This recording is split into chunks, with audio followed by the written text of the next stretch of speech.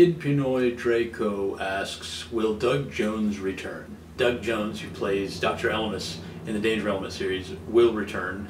I've actually shot a couple of scenes already with him that are just waiting for their respective episodes to come out. So you will see him again. In fact, I just talked to him on the phone the other day, and he asked me when he's going to get to come back and play Dr. Elemis again. So don't worry. It wasn't just a one-shot deal. He'll be back. We've also been discussing some other projects that are not related to the Danger Element. So you may or may not see that at some point in the near future.